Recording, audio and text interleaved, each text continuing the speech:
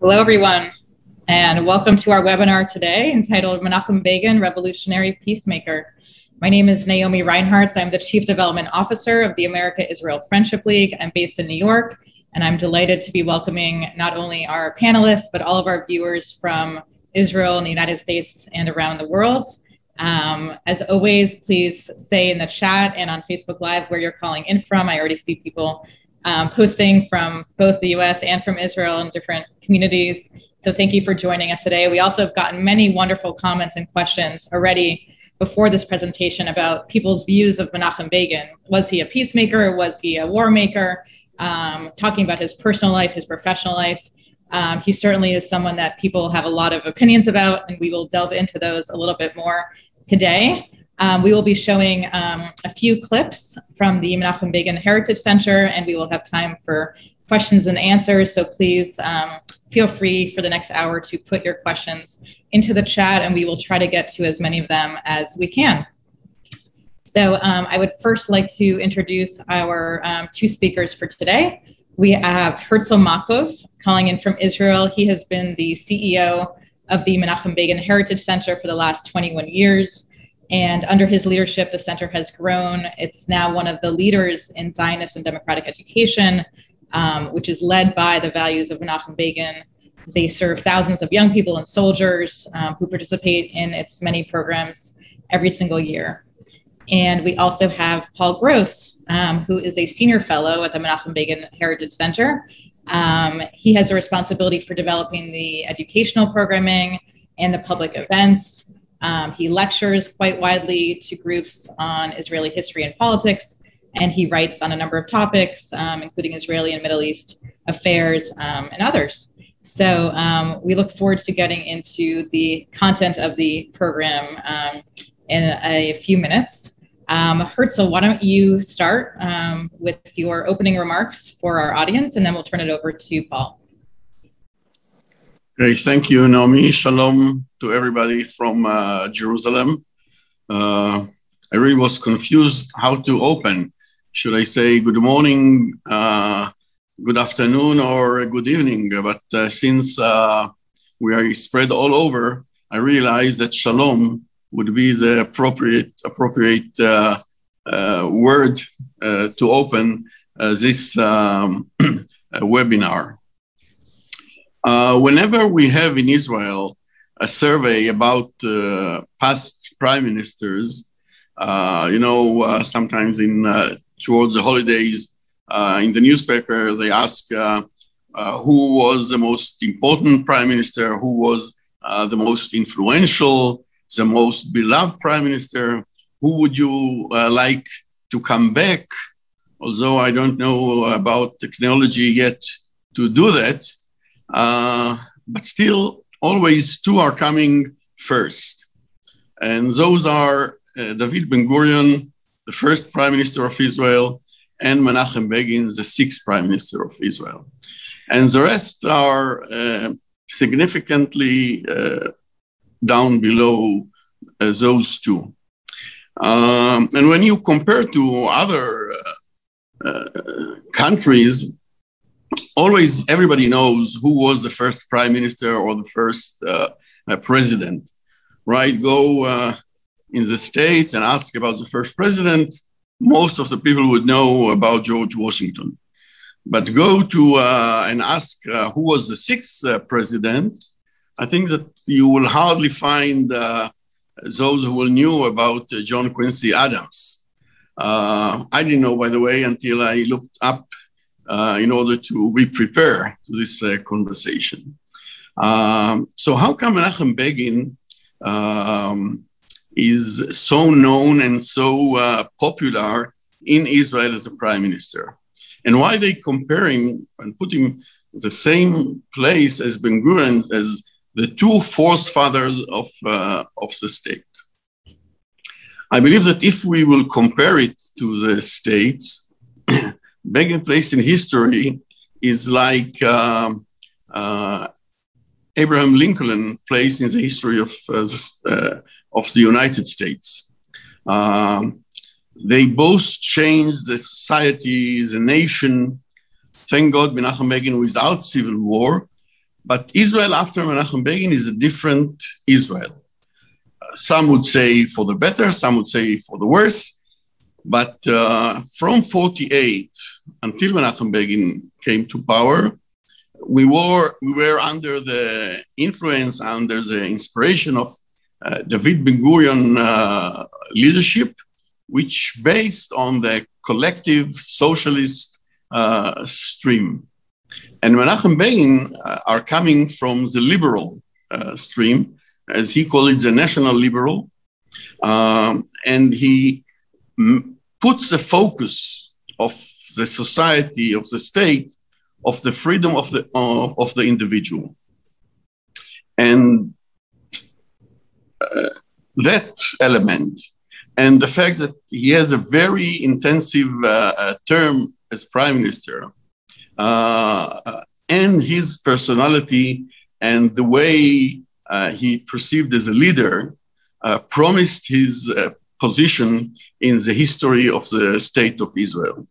And that's why I want to thank and appreciate the America-Israel Friendship League for deciding to give us the opportunity to speak a little bit about Menachem Begin and to see some videos about Menachem Begin, and to you people to ask a question and to learn a little bit also about Menachem Begin. So I hope that we will that you will all enjoy this webinar, and it's going to be a fruitful and educating event for us. Thank you very much. Thank you so much. And let's turn it over to Paul to speak a little bit about his work at the center and what the center's work is all about, and tell us what we'll be viewing together today. Thank you very much, Naomi, and thank you everyone who's watching and the America-Israel Friendship League. As was mentioned in the generous introduction, I have responsibility here at the center for most of the educational programming and public events and seminars that we do here in English. Naturally, because of the global situation, we've had some less of those here at the center than we would normally have. But we've been doing a lot of events on Zoom. I've been hosting a weekly Zoom event where I introduce or bring a guest speaker looking at a different issue of Israeli politics or security issues or the Middle East or Jewish issues. And that's something that's one of the ways in which the center has been contributing to the wider conversation about Israel and Zionism and democracy, inspired by the legacy and values of Menachem Begin.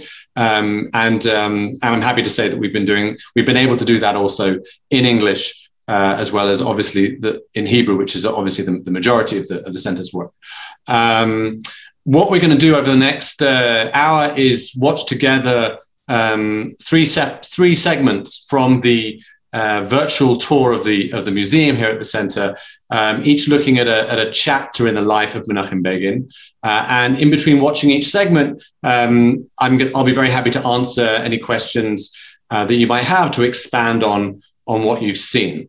So we're going to start with a short segment looking at Begin's early life, his rise to be the commander of the Etzel underground military movements, also known as the Irgun, which was fighting for Jewish independence and sovereignty in the land of Israel, and specifically liberation from the rule of the British Mandate.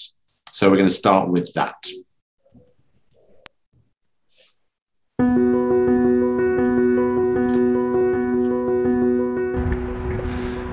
We are on the Mount of Olives, the ancient cemetery of Jerusalem, at the grave plot of Aliza and Menachem Begin, the sixth prime minister of the state of Israel. Unlike other prime ministers who are buried on Mount Herzl or on a private estate, Menachem Begin requested to be buried as an ordinary citizen. Furthermore, he requested to be buried in this exact spot alongside the famous fighters in the pre-state underground, Meir Feinstein and Moshe Barazani. But why alongside these fighters? Follow me.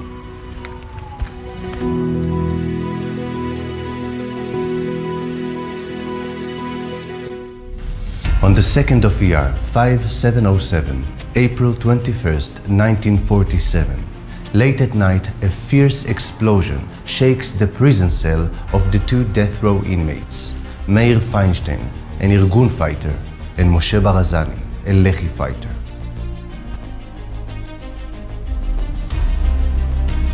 The two fighters, sentenced to death by the mandatory authorities, have decided to take their own lives rather than let the British lead them to the gallows. They embrace, placing between their hearts a hand grenade smuggled into their cell disguised as an orange, and detonate the bomb. But every ending has a beginning, and our story begins elsewhere.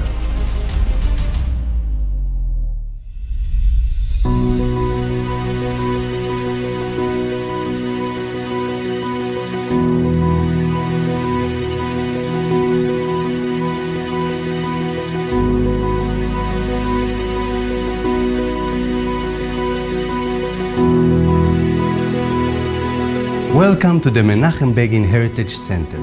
Here you can hear everything about Menachem Begin, from his birth to his death. This is where it all began, the city of Brisk in Eastern Europe in the early 20th century. In the city of Brisk, where Begin grew up, there was a large Jewish community, until the outbreak of World War I.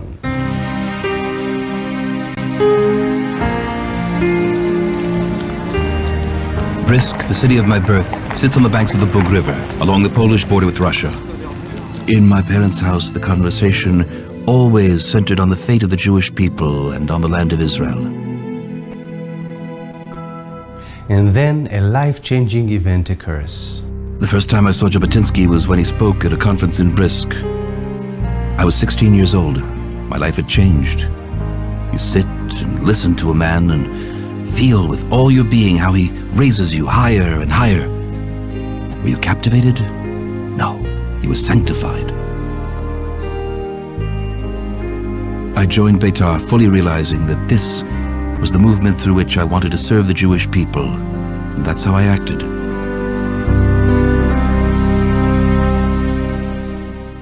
Begin moves from Brisk to Warsaw to study law. He dreams of using his legal training to help the needy. There, he is appointed Beitar commissioner in Poland, and later that year, meets the love of his life. Sitting at the table were two girls of 17, twins. Right then and there, I decided that one of them would be my wife. The next day, I sent her a note. I saw you, miss, for the very first time, but it seems that I've known you for my entire life. A year before the war broke out, Ze'ev Jabotinsky said, "I warn you, Jews of Poland, that the catastrophe is approaching." I remember his most dramatic speech in Warsaw, Poland, with words that I will never forget. Liquidate the exile before the exile liquidates you.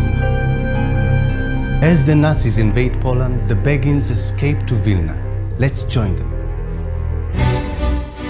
We reached Vilna, the capital of Lithuania, which was a neutral country. About a year after we arrived, the Soviet Union extended its political and military control over Lithuania.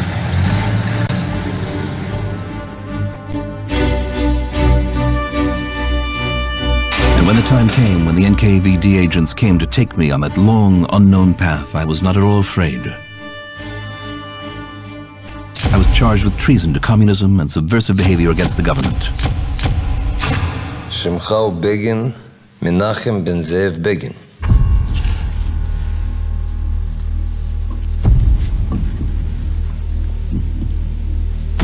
אם כן, אני החוקר השופט שלך. אגב, אני קראתי כל מה שכתבת פה, וזה כמו שאומרים, צ'יפוחה. חסר ערך, אפשר לזרוק לפח זבל. תאמר לי, ממתי היית לציוני? מימי ילדותי. אני רואה שהתחלת בגיל מוקדם מאוד בפעולתך הנפשעת. למה נפשעת? אני חושב כי פעילותי הייתה נכונה וצודקת. זה מאוד חשוב מה אתה חושב. זה מאוד חשוב מה חושב מנחם וולפוביץ' בגין. ואני חושב שאתה פושע פוליטי גדול. ואתה יותר גרוע מרוצחם של 10 אנשים. אבל למה? כי כל פעולתך הייתה אנטי-סובייטית ואנטי-מהפכנית. במה הייתה אנטי-סובייטית? לא לשאול שאלות בחדר הזה. Even when the facts were with me, under no circumstances could the NKVD officer accept that. It was not me standing opposite my interrogator. It was one world poised against another. Idea versus idea, with a gap between them that the truth could not bridge. מי הכניס אותך לבית"ר? איש לא הכניסני. בעצמי נכנסתי. קראתי ושמעתי את זאב ז'בוטינסקי ותוכניתו מצא חן בעיניי. ז'בוטינסקי, כל הכבוד. מכר ותיק שלנו. הרי הוא מנהיג הפשיזם היהודי, לא? לא נכון. ז'בוטינסקי היה אנטי-פשיסט. הוא היה ליברל בנשמתו. ליברל? איזו ריטוריקה, אתה מעמיד פנים כאילו נעלבת בגלל שאני אמרתי אמת על המנהיג שלך. אינני מעמיד פנים. ז'בוטינסקי היה מורי ורבי. האם אתה אזרח שופט? לא היית עושה אותו הדבר, לא היו פוגעים בזכרו של לנין?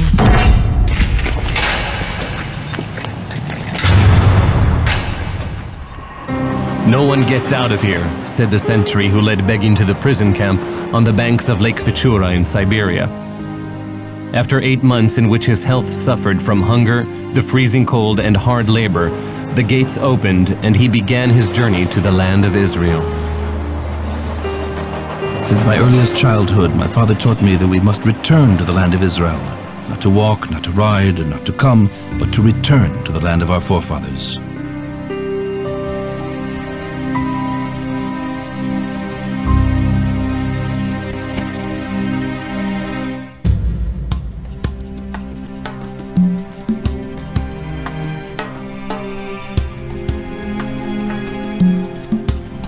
In Israel, the couple is reunited. Only after his official release from the Polish army does Begin join the Irgun.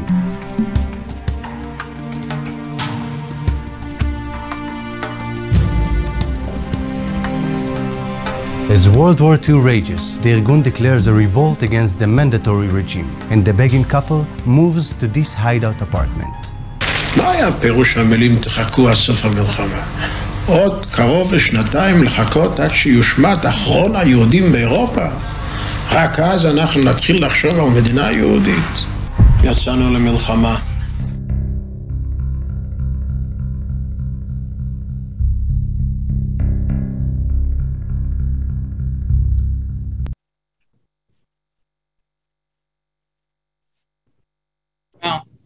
So we already learned a lot in that first clip, and I want to start with a few questions for you, and I know we're getting questions from the audience that we'll try to get to as well. So as we see here in this first clip, the Haganah were cooperating with the British, while Begin's Etzel or Irgun army were not.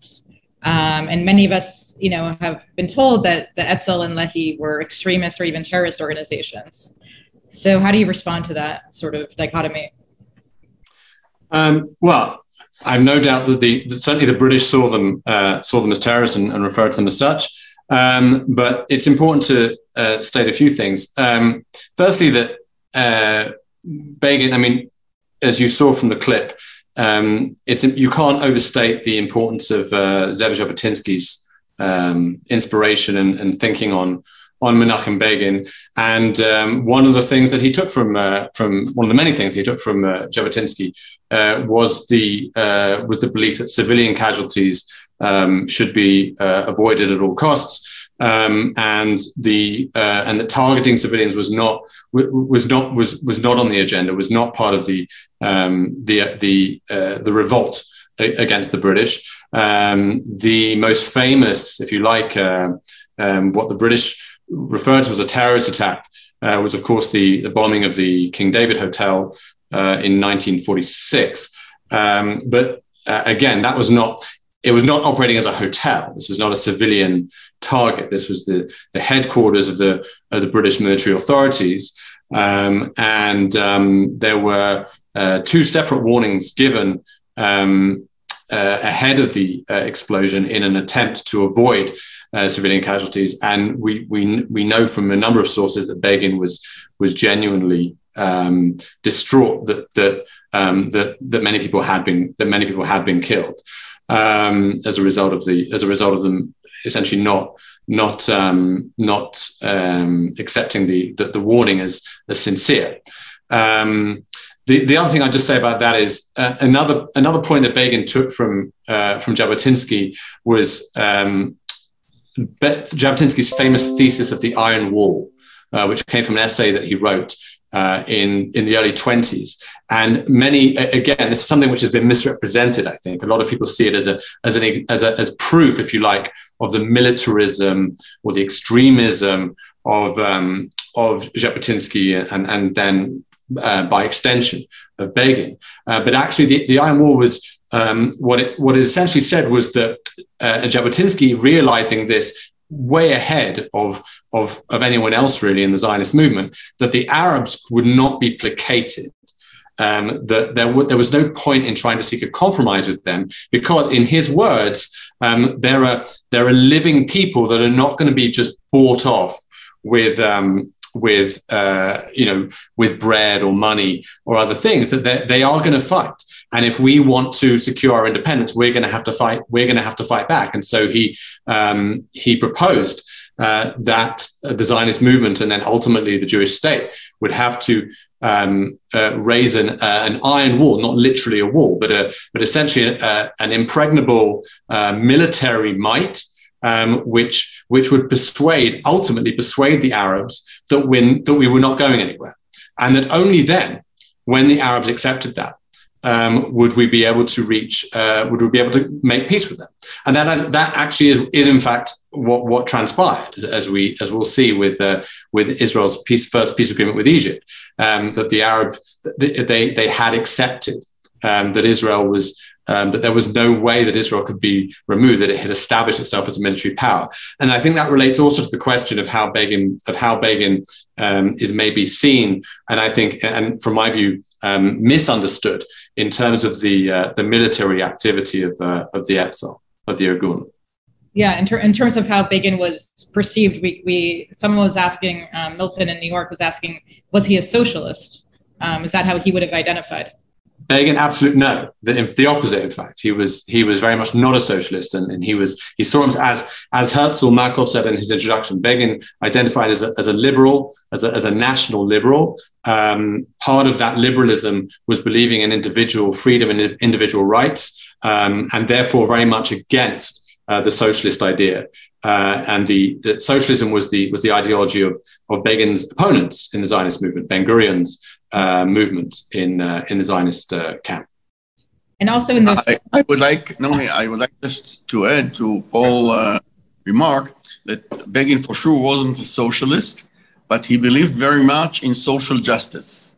He believed still that the state has responsibility to take care of those who are weakened or fail, and the society and the state has responsibility, but the economy should be a free market economy.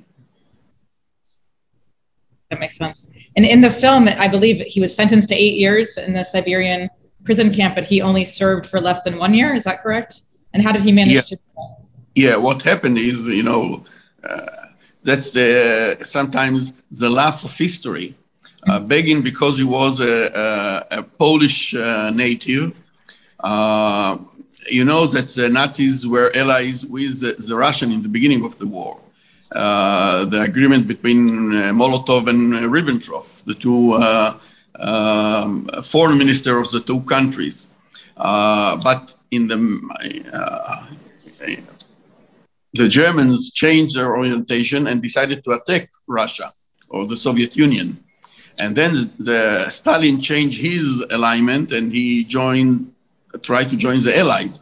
And part of the agreement was to create a free Polish army.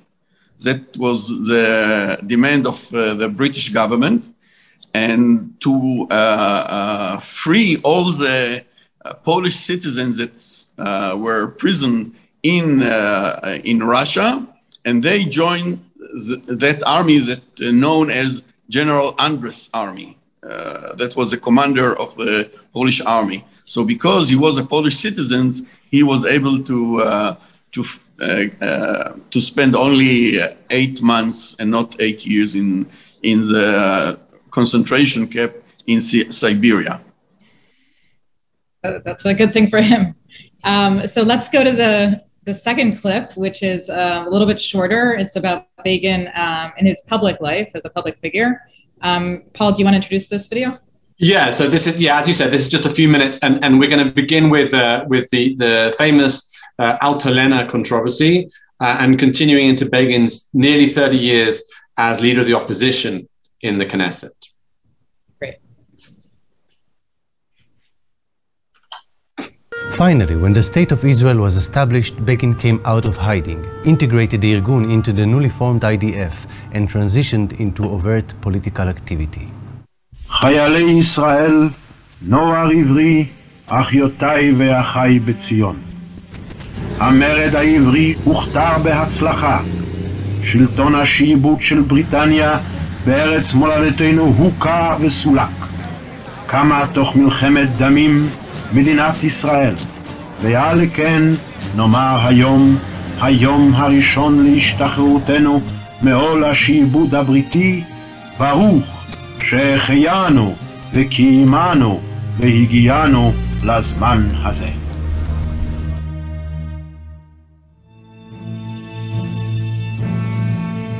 After the British left the country, about a month after we had founded the state, the boat Altalena arrived in the country carrying 940 immigrants, men and women, as well as large quantities of arms.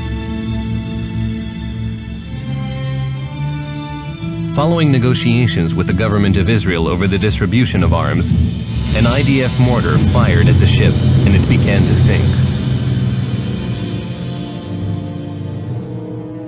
16 Etzel members were killed, among them survivors of the Holocaust. Many others were wounded.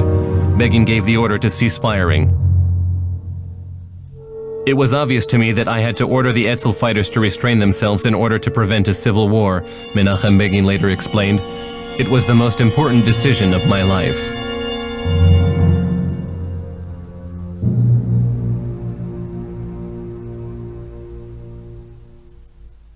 This difficult event does not demoralize Begin. He runs in the Knesset election repeatedly as the head of the Herut party.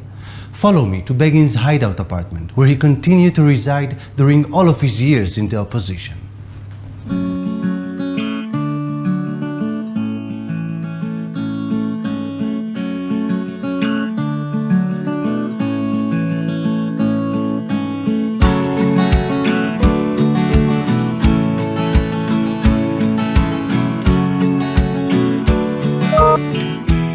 Welcome to the Begin family apartment on Rosenbaum 1 Street in Tel Aviv. Well, technically, we're still at the Begin Center in Jerusalem, but we've created an exact reconstruction of the Begin's living room here. I'm currently sitting in the original armchair where Begin would relax when he lived in Tel Aviv. To be honest, this isn't only the family's living room, it's also the Begin couple's bedroom. That's what happened when you raise 3 children in a 1.5 bedroom apartment. At night, the sofa unfolded into a bed. In those years, Begin led a series of social, political, and ideological struggles. Let's look at one of many examples. In the counting of the votes for the 4th Knesset, which was completed last night, the Mapai party received 47 seats. The Herut party received 15. The Knesset is a parliament with 120 members. These representatives of the people sit in a semicircle with the 14 members of the coalition government in its center. The debates are sometimes very stormy, but in the end order is restored after the voting takes place. Even after Herut's failure in the elections, Begin did not relent. He believed that the main role of Herut was to build an alternative to Mapai, and he defined the role of the opposition. An opposition is based on 3 principles: on giving voice to the differences, on proving the ultimate unity of the people, and on a constant struggle to replace the government. His major campaign is for the preservation of human rights and liberty. We believe that people have rights that precede that form of human existence that is called a state. Begin fought unceasingly for the principles of justice and liberty. He decried all forms of social injustice and defended every individual. אנחנו מאמינים בכל ליבנו בעיקרון הקדוש של שיווי זכויות לכל האזרחים ללא הבדל לאום או דת או מוצא.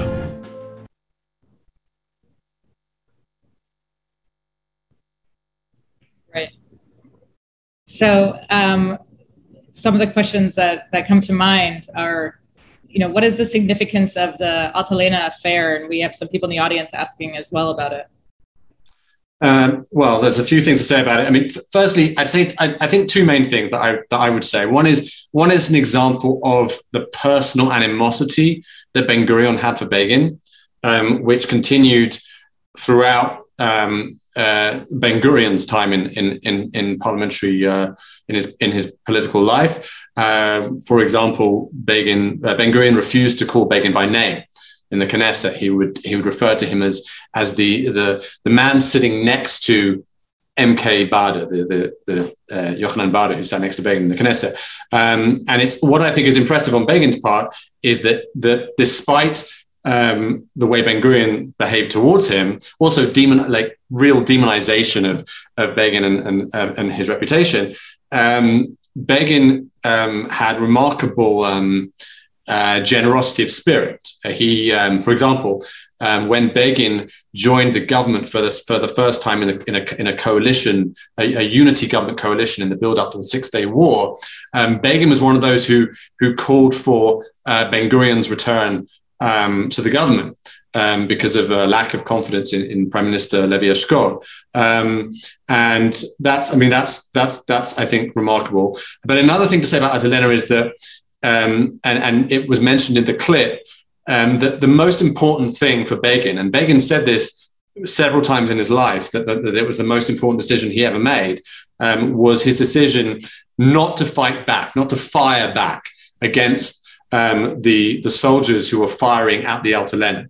And this idea that there's this firm commitment on Begin's part that there must never be a civil war, that Jews must not fight Jews, was an absolute position, an absolutist position for him. Mm-hmm. And there was a reference in the clip to Begin's commitment to human rights, and we heard Herzl talking about his belief in social justice, which seems to sort of differ from a lot of people's views of him as a war maker or a revolutionary. So how do you explain that dissonance in those two characteristics? Well, I think firstly, there's as I mentioned earlier, there's a lot of misrepresentation, I think, of Begin, and there's a few reasons. I'd suggest three reasons. One is, which I mentioned just now, is that Ben Gurion very deliberately set out to demonize Begin, and Ben Gurion was the victor of the early Zionist struggles. The labor movement of Ben Gurion was the largest movement, and the victor writes the history books, essentially. And I think also outside Israel, there was a generation of Jews who grew up inspired by the birth of Israel, and who also grew up with Ben Gurion as the father of the new Israel, and very much a hero. And so if he was painting Begin as the bad guy, then I think a lot of people outside Israel weren't going to argue with him about that. So I think part of it is the way that Begin was depicted by his political rivals. Secondly, I think is that in later years, after this period that we've just seen, what became known as what the right and left in Israel came to be defined very specifically to do with the settlement movement in Judea and Samaria, the West Bank, and opposition to a Palestinian state. And both of these positions, support for the settlements and opposition to a Palestinian state, were very firm positions of Begin's. So anyone that wants to look at sort of left and right and attach all kinds of other positions to the right, also, I think, attach those to Begin. And I think we have this tendency to simplify things by using a broad brush. So we know that Labour was left-wing, it was socialist. Begin's Herut party and later Likud was the opposition, so it's right-wing, even though Begin himself actually didn't refer to himself usually as right-wing. He referred to himself as a liberal, as a national liberal nationalist. And he had all kinds of views which don't fit what at least some people think of as right-wing views today, rightly or wrongly. As you might have, if you were reading the text that was scrolling the screen during the presenters' taught there, you might have noticed that, for example, he fought against the military administration of Israeli Arabs, which Ben-Gurion instituted and which was in force until 1966.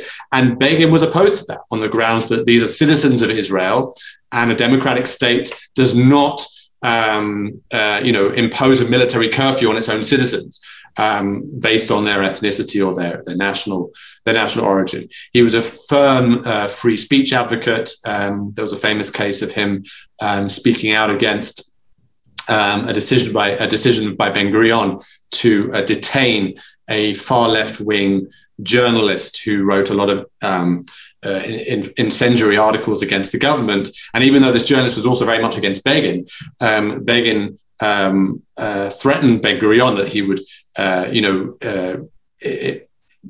call for protest across the country if this was done, and Ben-Gurion actually backed down. So Begin was a classical liberal, like Jabotinsky before him, and he very much believed in, as was said, in human rights and civil rights and individual rights. And this became also clear when he became prime minister, as we'll see. Mm-hmm. I have many more questions, as does the audience, but I want to get to the third clip, and then we'll go back to some more questions after that. So keep them coming. Okay, so we're gonna. This is a longer clip now, looking at Begin's after he becomes prime minister in 1977. The big, what was called in Hebrew the Mahapach, the upheaval or turnabout, where nearly 30 years of rule by the labor movement was undone by the election of Begin's Likud party. And we'll see his time in office and his many achievements and the many significant events that took place during his tenure. Great. And finally, the big day has arrived. אני הייתי פעם מפקדו של הארגון הצבאי הלאומי שנלחם לשחרור ישראל משלטון זר, ולתפקיד זה אין תפקיד אחר שישווה לו, גם לא תפקיד של ראש ממשלה. His Excellency President Ephraim Katzir, I hereby impose the task of forming a government on member of Knesset, Menachem Begin. In response to an interviewer's question, at this time, can you tell us what style you plan to adopt as Prime Minister of Israel? Menachem Begin answered, סגנון יהודי טוב. And what is a more Jewish action than to extend one's hand in peace? My personal and written invitation to President Sadat to come to Jerusalem to visit our country. I'm looking forward to fulfill this visit in the earliest time possible.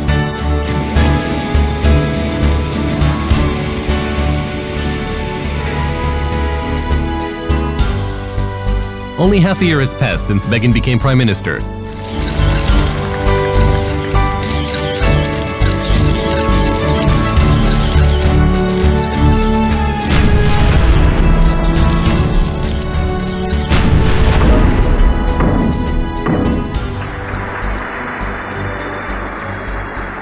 السلام عليكم ورحمة الله. إن الانسحاب الكامل من الأرض العربية المحتلة بعد 67 أمر بديهي لا نقبل فيه الجد. למדנו מן ההיסטוריה, אדוני הנשיא, כי המלחמה היא נמנעת, השלום הוא בלתי נמנע. As they parted from each other on the ramp leading to the plane, Begin shook his guest's hand and said to him, "Mr. President, we will make peace." "I am sure of that," Sadat answered. And the dream of peace was transformed from a vision into negotiations.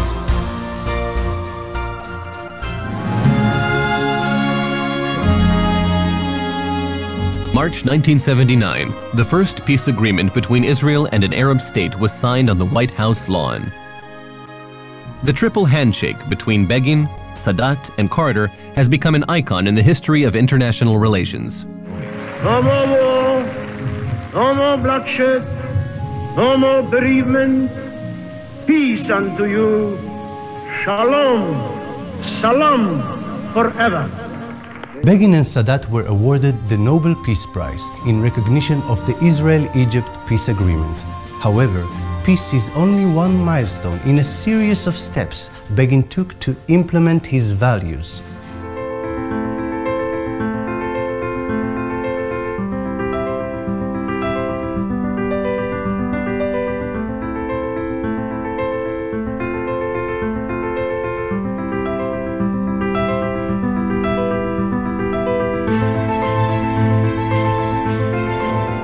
Begin was raised on the teaching of Jabotinsky, who believed that every individual is king and that the role of society is to serve the individual. It is on this basis that Begin acts to ensure human freedom. Begin never forgot the months he spent in prison when his freedom was denied him. When it came to personal liberty, his directives were unequivocal. Even when fighting terror, there will be no use of torture, only the cleverness of the interrogator.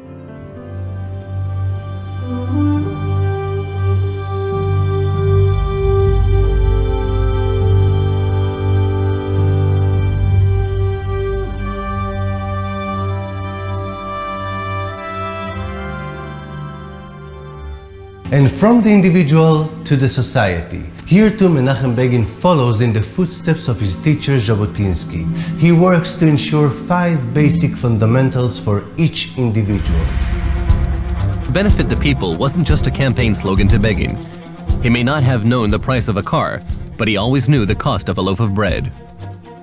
Begin initiated the free high school law and announced a program to renovate the impoverished neighborhoods. The project, based on increasing the local population's responsibility for their surroundings, was launched in 127 neighborhoods. אני הייתי רוצה שביום בו אני אעזוב את התפקיד הזה אוכל לומר בעיית העוני נפתרה וכל המשפחות בישראל מתגוררות בתנאים ראויים לבן תרבות. While renovating the poor neighborhoods, Begin also promoted liberal economic policies. המשק החופשי הוא שיבנה את ארצנו, אבל יש לקפלו לצדק חברתי וכן נעשה.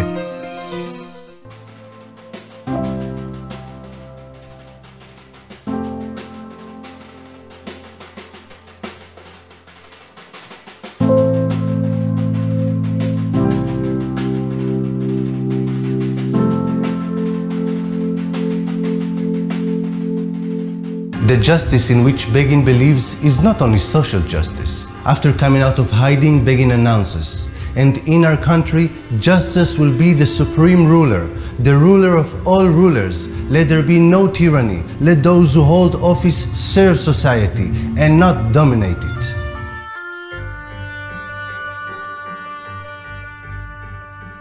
The new settlement named Lebanon War was established on the peak of a mountain 600 meters above sea level. There are judges in Jerusalem, said Begin when a court ruling forced him to rescind the government's decision regarding the settlement of Lebanon War. Respect for the law and the supremacy of the judicial system were deeply ingrained in Begin's worldview. Democracy is not possible without the supervision of the Supreme Court over the Knesset and the government.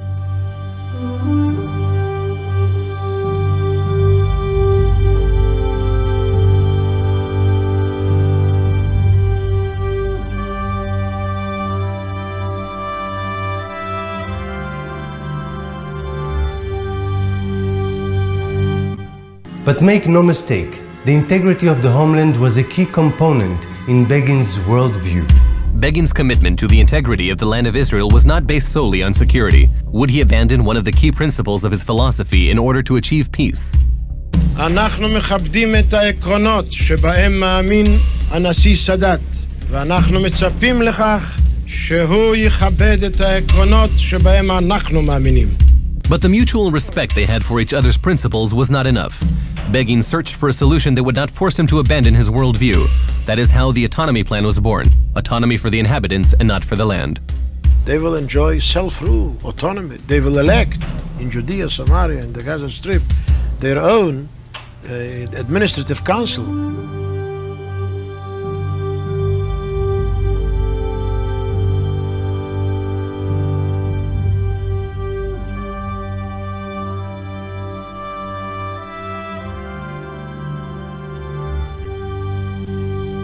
Begin's concern for the integrity of the land of Israel always went hand in hand with his concern for the people of Israel and their return to the homeland, to Zion. As Prime Minister, Begin met with many significant diaspora Jewish leaders.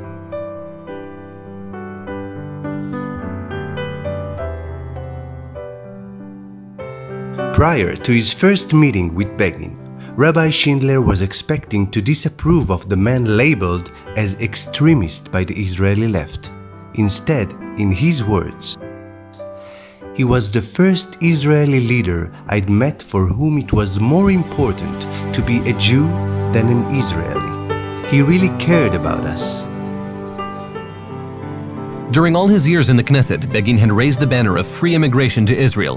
Now that he was prime minister, this became one of his top priorities. ערב יום העצמאות ה-31 קיבלנו מתנה מיוחדת.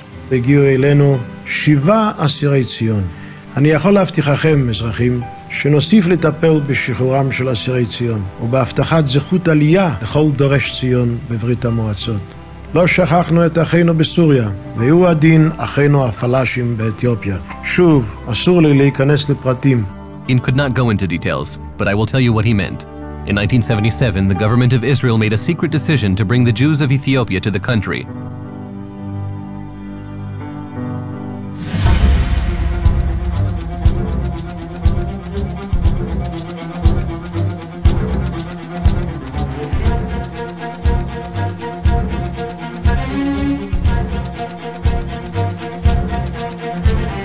But of course, it is not enough to gather the exiles to Israel. Israel's safety and security as a state must be ensured. An enormous clock towers above us and is ticking, said Prime Minister Menachem Begin in a cabinet meeting in which the destruction of the Osirak nuclear reactor in Iraq was approved. פעולתו של חיל האוויר הייתה במלוא משמעות המושג פעולת הצלה למאות אלפי אזרחים ישראלים ובתוכם רבבות מילדי ישראל. But the military success was accompanied by internal and international condemnation. Only 10 years after the strike did Begin receive a letter signed by 100 members of Knesset, thanking him for attacking the reactor. Can you believe it? All of those accomplishments in just 4 years. But Begin doesn't slow down. He runs for a second term as prime minister. The 1981 elections were the most heated in the history of the State of Israel. Menachem Begin is the motivating force that stirs up the masses and turns the surveys upside down. At an election rally, more than 10,000 people came to hear the Prime Minister and Minister of Defense Menachem Begin. In his speech, Mr. Begin referred to the bombing of the Iraqi nuclear reactor, which took place a week ago. יהודים, אתם מכירים אותי 40 שנה.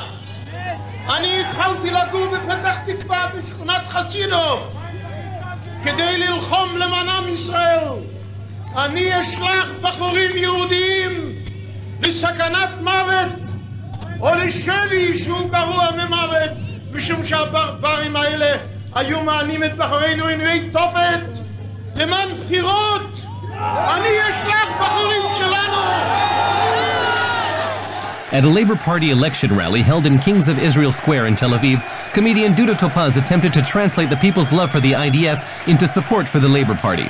The Likud's tough guys do guard duty in army bases if they even serve in the army at all, he said. At a Likud rally held at the same spot the next day, Menachem Begin referred back to the fuse that had been ignited on the ethnic time bomb and took bitter account of the rival party.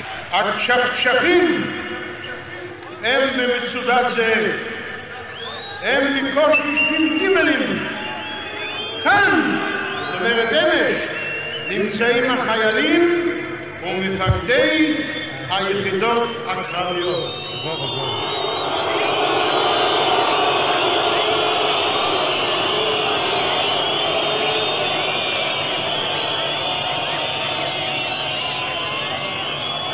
עודד להתוודא לפניכם. עד הבוקר לא שמעתי את המילה צ'חצ'חים ולא ידעתי מה פירושה. אבל שימו, כאשר אותו, מה שמו, דודו טופס, אמר את האיוולת, את דברי ההבל ורעות הרוח שלו, כל הקהל שעמד אמש פה, העירייה.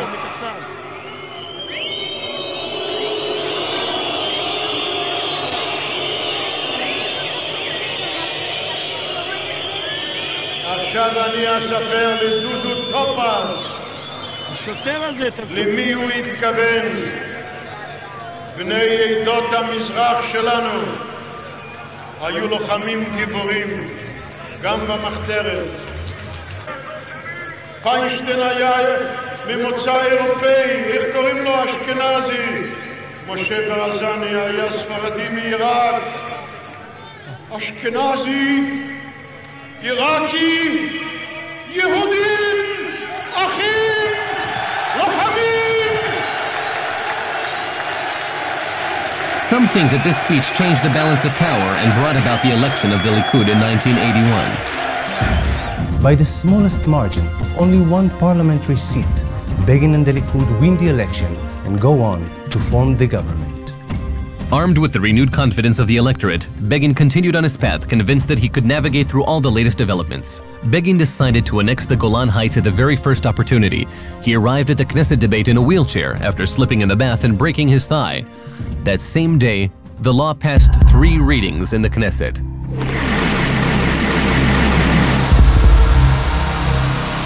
A short time later, he found himself navigating his way through a tense situation building up on the country's northern frontier. An American government that disagrees with some of his positions, a new Egyptian president, and opposition at home, demanding that he abandon his agreement to evacuate the settlements in the Amid region. Believe me, that question of the settlements in northern Sinai, to decide to remove them, is perhaps the deepest pain in my heart. I will carry it with me to the last day of my life.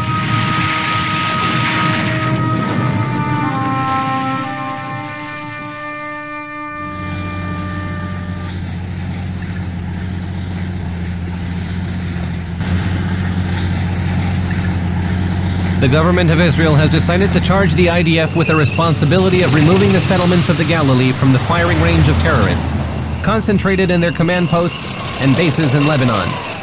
The name of the operation is Peace for the Galilee.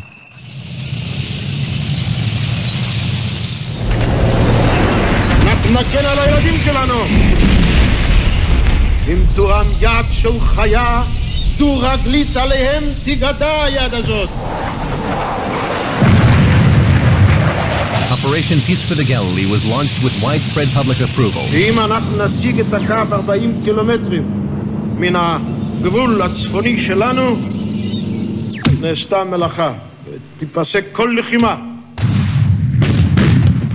First, even when the military operation exceeded its objectives, there was wide consensus over its goals. הקו של 40 או 43 קילומטרים הוא צריך להיות קו שלום. זאת אומרת, מעבר לא צריכים להיות בכלל מחבלים. אז אנחנו היינו צריכים להצפין כדי להבטיח שהם לא יחזרו. Begin was convinced that Operation Peace for the Galilee, a war launched by choice, would bring peace to the Galilee. שלום לגליל ובגליל, לכל יישובה ולכל תושבה. הייתי בנהריה לפני שבוע ימים. ראיתי את התושבים ואת הילדים. שחוק בעיניהם. אושר בליבם. חיים חדשים נתנו להם.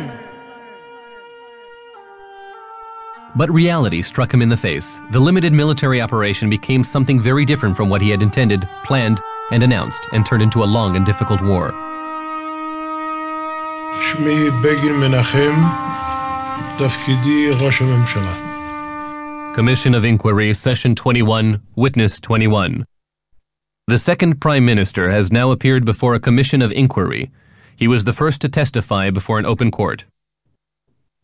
לא עלה אפילו על הדעת, כבוד השופט, לחשוב שהפלנגות, אם ייכנסו למחנות כדי להילחם במחבלים, יעסקו בטבח באוכלוסייה האזרחית. האבדות הקשות הנוראות בחיי אדם מחמת נפילתם של חיילינו אמיצי הלב. אני רק יכול לומר שיש בוודאי הכואבים את הכאב הזה כמונו, אבל אין מי שכואב אותו יותר מאיתנו. Dozens of young people stood opposite the Prime Minister's residence in Jerusalem carrying a sign that was updated each day with the number of soldiers killed in the war. That number grew consistently, but Begin rejected the Secret Service's proposals that the demonstrators be moved away from the door of his house. His sorrow over the losses was augmented by personal tragedy. He received news that his beloved wife Aliza had died while he was in the United States. At today's cabinet meeting, various topics were discussed, and the Prime Minister announced that he intends to resign from the position of Prime Minister.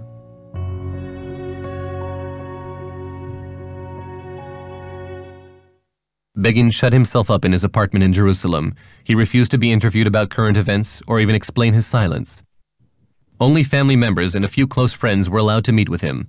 Some think that once again, Begin assumed full responsibility for everything that happened under his leadership.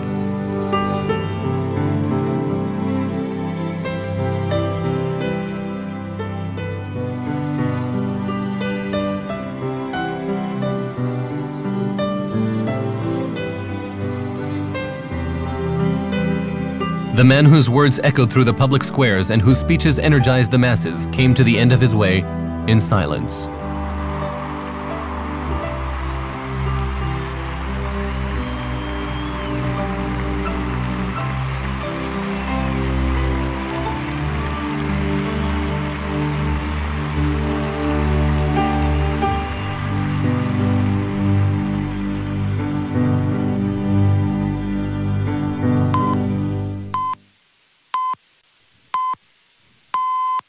This is the Voice of Israel from Jerusalem. It is 9 o'clock, and here is the news. Menachem Begin, the 6th Prime Minister of the State of Israel, died this morning at the age of 79. Begin resigned as Prime Minister in 1983. Over the past few years, he has shut himself up in his home and vanished from the public eye. Menachem Begin passed away surrounded by the love of people everywhere. An entire nation took its leave of a brave and beloved leader. ברחבה זו אמורים היו להיערך טקסים לזכרו, אבל בגין ביקש כידוע להיקבר כאחד האדם והעם. His son will say the Kaddish. Menachem Begin, commander of the Irgun Tzva'i Leumi, Prime Minister of Israel, who was laid to rest in the soil of Jerusalem. Wow. So many questions. I will try to combine as many of them as I can into one question for now. So firstly, Begin was in opposition for about 29 years, which I guess is more than a third of his life, when he was not in power, not calling the shots. Why was that period so significant for the state of Israel? And then moreover, perhaps, what do you and others who remember Begin think of as sort of his most, standout moments in his life, whether positive or negative? Was it peace with Egypt? Was it the Lebanon War? Was it his opposition to settlements, which, or to a Palestinian state, excuse me? What was sort of the most significant thing that people remember about him today? On that first point about his time in opposition, it's really important that for him it was a really important role that he played. He didn't see it as being leader of the opposition as an irrelevant position at all. He once said that a free nation needs both a government and an opposition, and his part of his liberalism was believing that in a democracy the majority have the right to rule, but the minority voice must be heard. There has to be room for the minority to have its voice heard, for the minority to be able to critique the majority, to criticize, rebuke the majority, and to present itself as an alternative. And that was very important to him. And I think, and in terms of the contribution of that period of his life to the state of Israel, I would say that I don't think it would be an exaggeration to say that Begin he set a precedent for the role of opposition and parliamentary debate in Israeli democracy. So that's the first question. Look, in terms of his achievements, I'm sure Herzl Makov will have much more to say on this. But from my perspective, I think you can point to the peace agreement with Egypt, which was the first peace deal with an Arab country, not just any Arab country, but the most important Arab country, a peace deal which has stood the test of time, which removed the security threat from Israel's, also the major security threat from Israel's southern border, and has proven to be a very important security relationship, including in recent years with cooperation over tackling Hamas in Gaza. The bombing of the Osirak reactor in Iraq, which was the establishment of what became known as the Begin Doctrine, the idea that no declared enemy of Israel should be able to obtain the means to destroy Israel, which is really Begin's response to the Holocaust. Begin saying never again, and I think that's those are two that I would offer. But I mean, there are so many things. As Herzl said at the beginning, he changed Israel. He changed Israeli society. He created a free market, free enterprise in Israel, leaving socialism behind. This made possible the Israel that we have today. The startup nation that everyone talks about and writes about would have been impossible without those reforms of 40 years ago. I'll leave it there, and maybe Herzl will want to add to what I've said. Well, I agree with Paul about all the points that he mentioned as Begin achievement. But if we are going back to what Begin said, so he said after he was a prime minister, and it's a quote, after signing the peace treaty, after ordering bombing the nuclear reactor in Iraq and initiating Project Renewal, still the most important decision of my life was to prevent a civil war in 48. In a way, in 48, we were on the edge. It wasn't certain. The United States administration were sure that we are going to lose the war, and so many other around the world, and it was realistic. So if in that case, even a very small scale civil war would occur, who knows where we have been. So for him, that decision to prevent civil war was the most important decision of his life. Yeah. So I think you both just sort of answered what was going to be my final question, which was, how do you see his legacy today, decades after his passing? Can I just? Sure. Can I add one thing? There was the bit of the very first clip talked about him being buried next to Meir Feinstein and Moshe Barzani, the two Lehi and Irgun fighters, and he mentions it. Begin mentions it in that speech that you saw. His response to the basically anti-Sephardi joke made at a Labour Party rally, right? This reference to Cherchachim, which was a derogatory term for Sephardi Jews, and Begin, who was this quintessential Ashkenazi Jew, from Poland, nevertheless, part of his appeal was that he saw the unity of the Jewish people, regardless of their background and where they were from, and in fact, whether they were diaspora or Israel. That was also important. His connection to diaspora Jews. That was, I think, of absolute importance to him, and his decision to be buried in between those two, one Ashkenazi, one Sephardi, I think also spoke to that. And so for me, perhaps also coming as an Oleh, as someone that made Aliyah to Israel, that he's someone who speaks to this concept of Jewish peoplehood, which was not a term that was in operation when Begin was prime minister, but I think he almost sort of foresaw it as an idea that transcended the divides between Israel and diaspora, between Sephardi and Ashkenazi, and also between left and right, because although he was obviously very firm in his own convictions, you saw when he died, the masses came for his funeral, people that never voted for him. And I think that's also very, very telling. Yeah. You know, there are many things that we can learn from the legacy, from the philosophy, and from the time he was in power and what he did in order to take inspiration.